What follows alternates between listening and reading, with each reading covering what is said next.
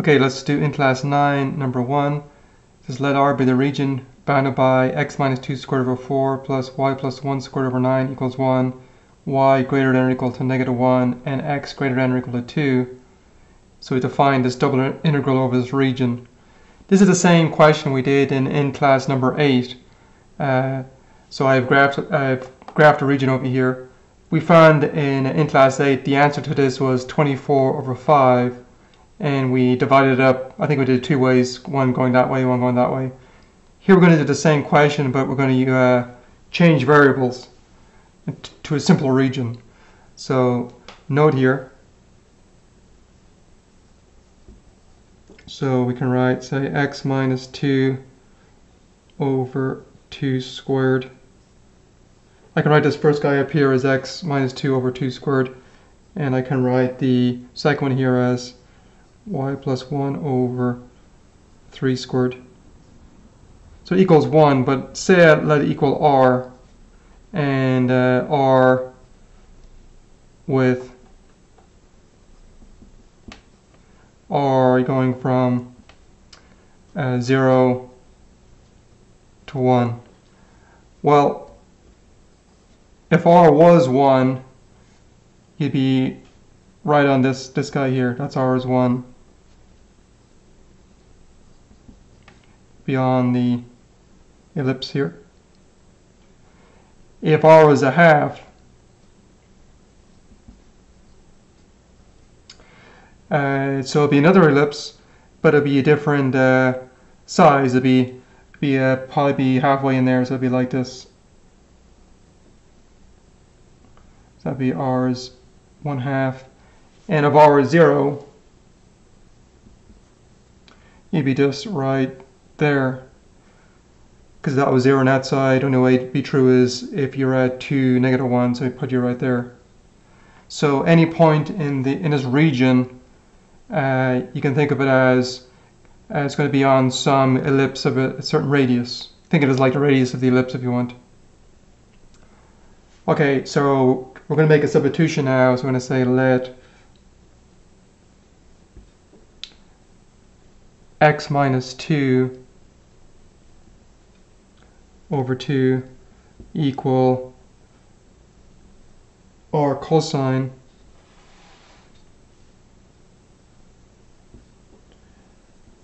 and y plus 1 over 3 equal r sine. Okay, then multiplying both sides by 2 here, I'd have then x minus 2 equals 2r cosine theta. Multiplying this guy by 3, I'd have y plus 1 equals 3r sine theta. So then solving these for x and for y, so x would equal 2r cosine theta, and y would equal 3r sine theta minus 1. Okay. Let me erase a few things here. Okay, so I claim our s will look like this. So the theta will go from 0 to pi over 2, r will go from 0 to 1. The theta won't go to 2 pi because if it went to 2 pi, it would go around the whole ellipse. But it's just 1/4 of the ellipse. This is 1/4 of the ellipse right here. Right here. 1/4 of the ellipse. So that would mean from 0 to pi over 2. So for example, if I went along this line here, that's when r is 1.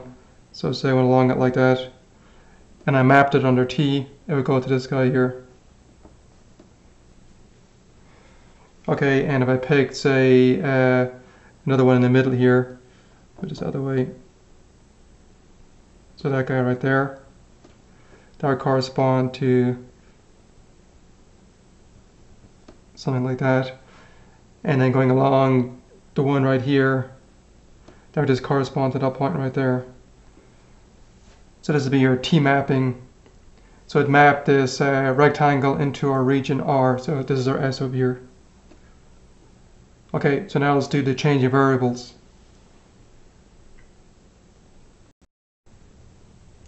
So here's our change of variables formula. It says we're trying to integrate over the region R up here. Here's our function. So change of variables would say this. I can integrate over S, f of t of r theta times Jacobian dr d theta. Okay, let's figure out the Jacobian guy right now. So I've written out my Jacobian here. So here the r is taking the place of the u and the theta is taking the place of the v and the change of variables guy. So this is our x up here.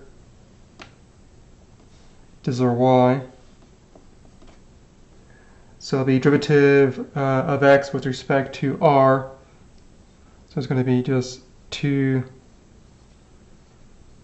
cosine theta. Derivative of x with respect to theta, derivative of cosine is minus sine, so it'll be minus 2r sine theta. Then it'll be derivative of y with respect to r, so it'll be 3 sine.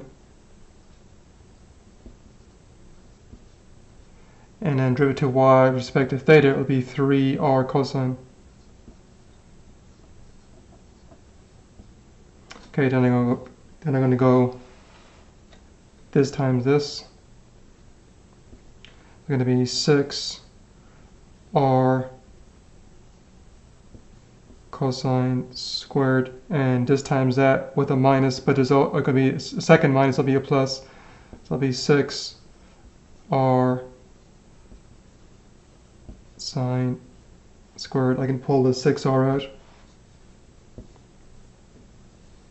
So pulling the 6r out, then this will be cosine squared plus sine squared, which is 1. So this become then 6r. I'm taking the absolute value of this, but r is positive, so it's just going to be 6r. So we know then the Jacobian guy now is 6r, so this is 6r. Okay, so let's keep going. Let me erase now. Let me erase this Jacobian guy now. Okay, now let's compute. Well, we can do our s, I guess. If I'm doing dr first, r is going to go from 0 to 1, so it'll be 0 to 1 here. And the theta goes from 0 to pi over 2. So let's figure out f of t of r theta. So f of t of r theta. So up here, that's my x, that's my y. Here's my f over here. So I'm going to go x minus 2. So when I take 2 away from that, the minus 2 and plus 2 will cancel. So it's just going to be then 2r cosine squared, and then a y plus 1. So the plus 1 and minus 1 will cancel. It will become then, so put that in place of y. So it will be then 3r sine theta. Okay, so we're going to put this now in place of this guy up here. Then we have everything we need on this side. We can just integrate. So let me erase a few things and keep going. So putting everything together, this is what we have. So that's our Jacobian, that's our f of t of r theta, and this is our S region here. Okay, so let's start simplifying this now. So we know this should be the same answers we got from in class number 8, which is 24 over 2. So let's see if we get that here. So squaring this guy, it'll be 4r squared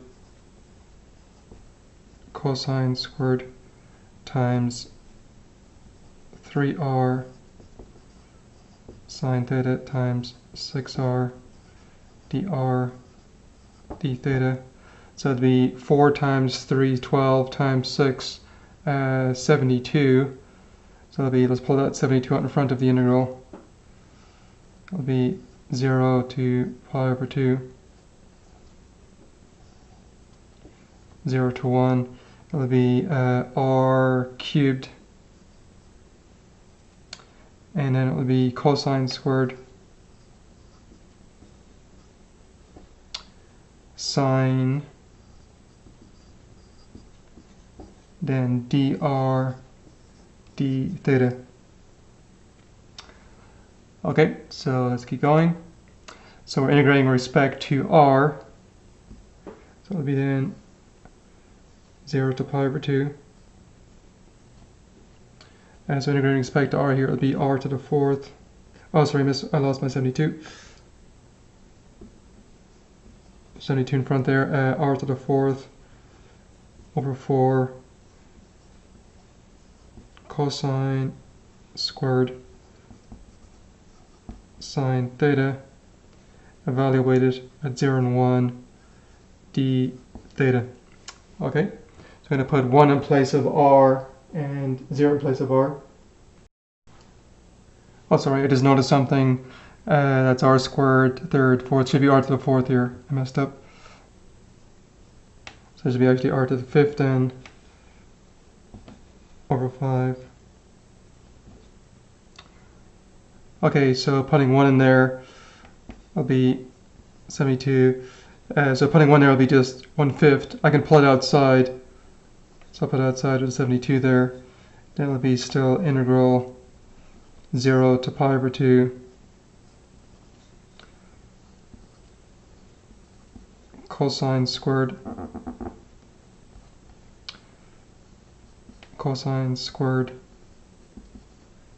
sine theta d theta. Okay, now I'm going to make a u substitution. I'm going to say let u equal cosine theta. So then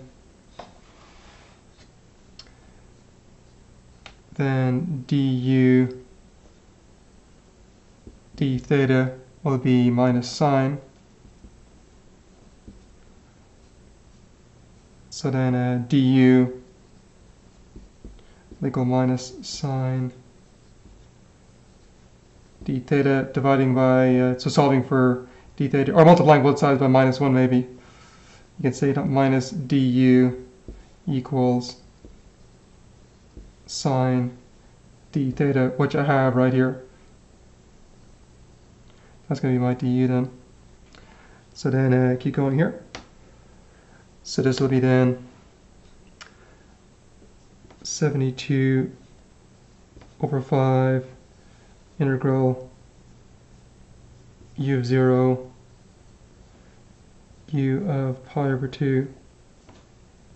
Then the cosine is u, so it'll be u squared. Now the sine d theta we just said was negative du.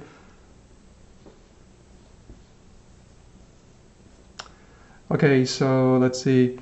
So u of 0, well, u is cosine, so it'll be cosine of 0, which would be 1.